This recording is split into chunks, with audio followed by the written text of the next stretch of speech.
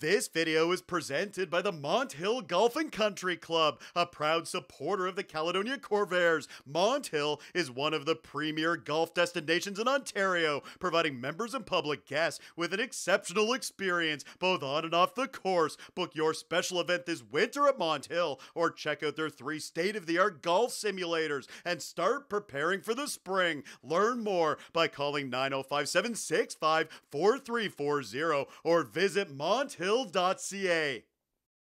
We've got a Saturday night showdown between 2 of the top teams in the horseshoe. Here come the Caledonia Corvairs for a matchup with the St. Catharines Falcons. Opening period, the Falcons with the first good scoring chance. They're banging away in front. Keegan Jackson keeps it out. He makes 3 stops on the play. Jackson keeps the game scoreless. A few minutes later, here is Ryan O'Keefe getting Caledonia on the board. He tips in the shot from Ethan Gerard. O'Keefe with his 7th. He makes it 1-0, but the Falcons answer right away. They have a 3-on-1, the feed for Caleb Thompson, and he scores. The captain ties the game. We are knotted at 1. Still in the first, how about this play from Clark Dunford? He comes off the bench. He hurdles one of the Falcons. The play comes up the ice. Dunford takes the feed and scores. What a sequence for Clark Dunford. He restores the lead for the Corvairs. It's 2-1. Shortly after the goal, here come the Falcons. Grayson Gare dishes off, but he circles the net looking for a rebound. The puck is there and Gare scores. That's his 9th of the year. Gare ripping the monkey off his back. It's 2-2 after 20 minutes. Second period now, more Falcons offense.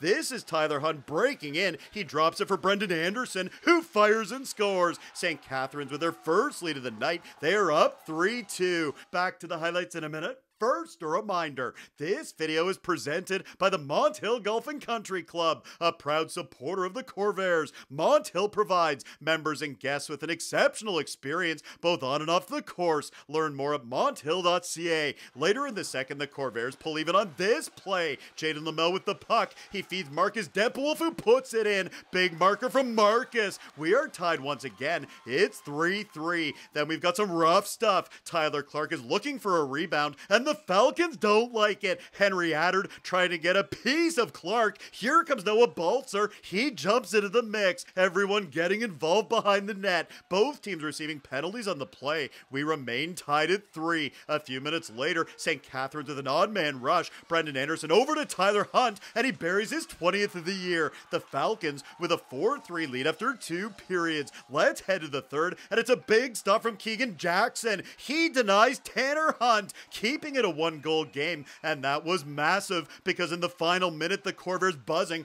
looking to tie it up. Jaden Lamel is at the side of the net. He's jamming away, and Lamel scores!